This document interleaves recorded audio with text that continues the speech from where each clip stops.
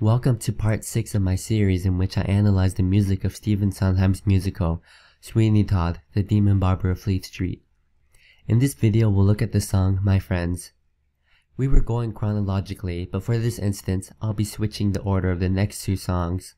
I'm doing this because the next 3 or 4 videos flow better if My Friends wasn't sandwiched in the middle. I don't have much to say in this song. In the first video we already talked about alliteration in this song. But anyways, as most of the songs we've seen, this song also starts off with the Dies Irae quote. For those struggling to remember what this Dies Irae thing I'm talking about is, watch part 1. Let's hear it. Dies irae, dies illa. To recap, it is a medieval hymn that represents death and vengeance. It has been quoted a lot, such as from Brahms all the way to Lord of the Rings.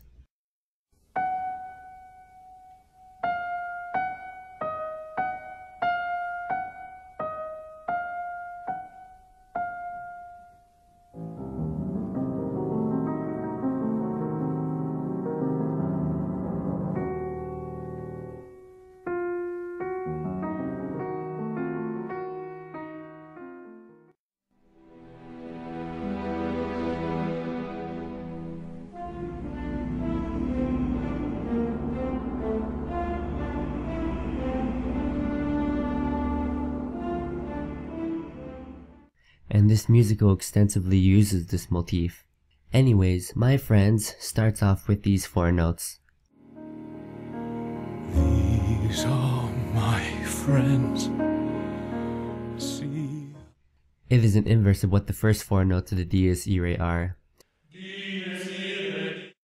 The only difference is that the first 3 notes in this song are separated by a major second rather than the Dies Irae's minor second. By inversing this melody, we have a melody that starts to ascend.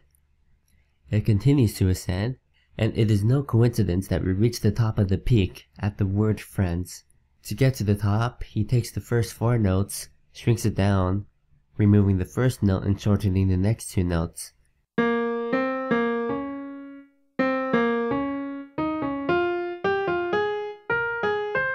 It is still a mutation of the Dies Irae. Since coming back to London, Sweeney has discovered his wife is dead and his daughter is locked up by the same tyrant that sent him to prison in the first place. He's at a very low point until Mrs. Lovett shows him that she has kept his razors. Things are looking up for him for the first time, and like how his mood and prospects are ascending, so is this song. These are my friends. See how they glisten. See this one shine, how he smiles in the light, my friend, my faith. Sondheim has always been a fan of long line composition. It is basically a very rough draft he writes of the song that details major landmarks. It can be something like, the song starts here, and by the time it reaches this word, we're in this key. And starting here, we're going to start ascending, and when we finish this sentence, we should be at this note under this chord. Sondheim probably used this long line technique when writing this song. We finally reach a powerful moment on the word home, when we hit a new highest peak, and a new note we've not heard in the song before. Well, I've come home to find you waiting. And at this point is where we get to descend back to where we first started. Well, I've come home to find you waiting. Home, and we're together, and we'll do wonders, won't we?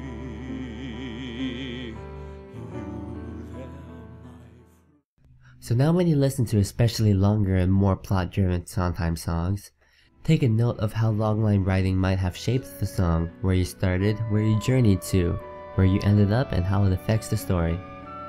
That's all for this video. In the next video, we'll look at Poor Thing, and you won't believe the spoiler that Sondheim included in that song. At last! My right arm is complete again!